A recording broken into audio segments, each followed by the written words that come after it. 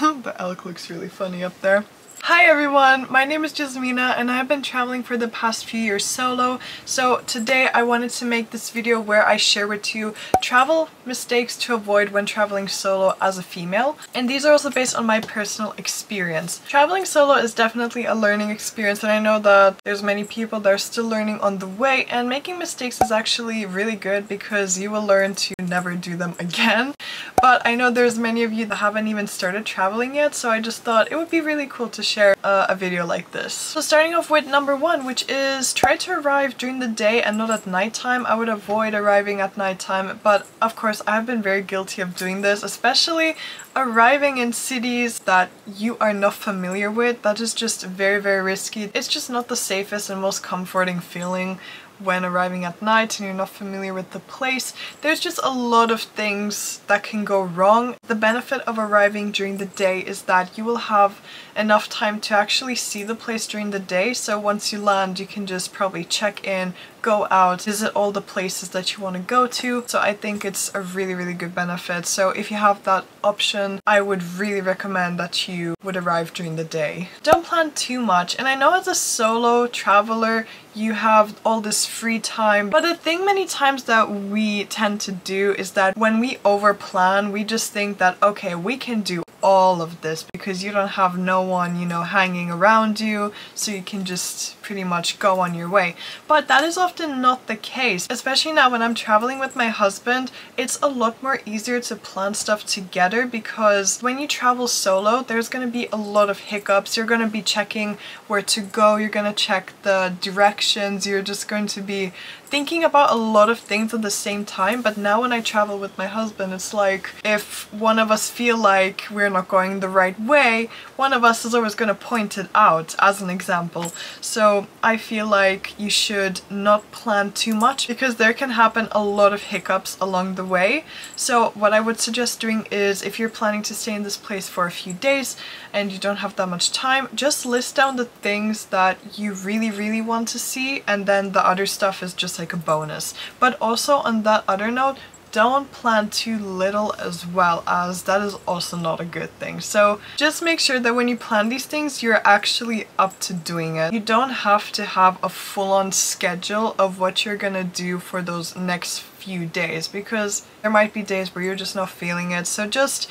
go easy on yourself. The next one is not telling taxis how you're going to pay / not doing enough research on transportation on the place that you're visiting. I have been guilty of doing this. Okay, so this was back in the day when I was not familiar with Grab, Uber, and all of that. There were times that I did use a taxi, and because, you know, normally in first world countries, or for legit taxis when you go in, they accept card, or, you know, some don't even accept cash. Always inform them, like right before you even get in, just let them know how you're going to pay, so that then you can, you know, actually plan what you're gonna do. You need to do your research on transportation. You also need to check if you're planning to go with trains, metros, or just local transportation. You need to make sure that you check also what time is the cutoff, because there's many places where there's a certain cutoff time for transportation. So you have to make sure that you have all that sorted, and that once you arrive, it's just going to be a smooth sailing to go to wherever you're going to. Next one is standing out. So I know when people go on their vacations or travel,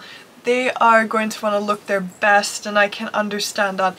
But when I mean standing out, if you're going to a place that, you know, locals don't really stand out, or you're just going to a place where it's just not common to be so many tourists around, it's not the wisest to have flashy things out, such as, you know, your phone, your headphones, or wearing, I don't know, a golden jacket or whatever. It's just not the wisest thing that you can do, especially even in big cities nowadays. Pickpocketing is very common these days. There's gonna be people that are just gonna rob you in broad daylight.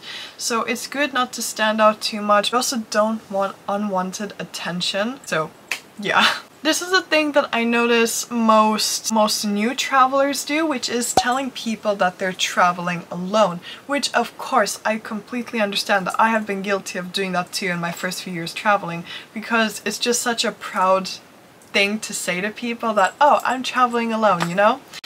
But the thing about this is that when you tell the wrong people this, they're gonna have really bad intentions. They're going to just try and manipulate the whole thing, and also there's gonna be many of them that are just gonna think that you're stupid and that you cannot make your own decisions and you don't know what you're actually doing. People are just weird, so you need to make sure that you are careful who you tell these things to. I'm not saying like fine, you can tell your friends, but if it's like a new acquaintance, I would avoid saying that at all, and just maybe if they were to ask you, can just say I'm traveling with a friend. You're never alone. Always remember that. You are never alone. Because people, they don't always have the best intentions, so yeah. Okay, another thing that I have noticed so many people not do actually. Many people who start traveling don't even want to travel around their own continent. They do it like probably after all the crazy experiences they've had.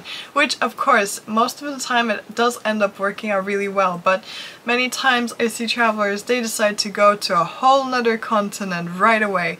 That's great. You want to of course experience other parts of the world. If it's your first time, it is good to just be in a more familiar area. I just think it's gonna warm you up for the upcoming traveling experiences that you're going to have. When I started traveling solo, I started off in Europe because, well, I'm from Europe, so I started off traveling within Europe.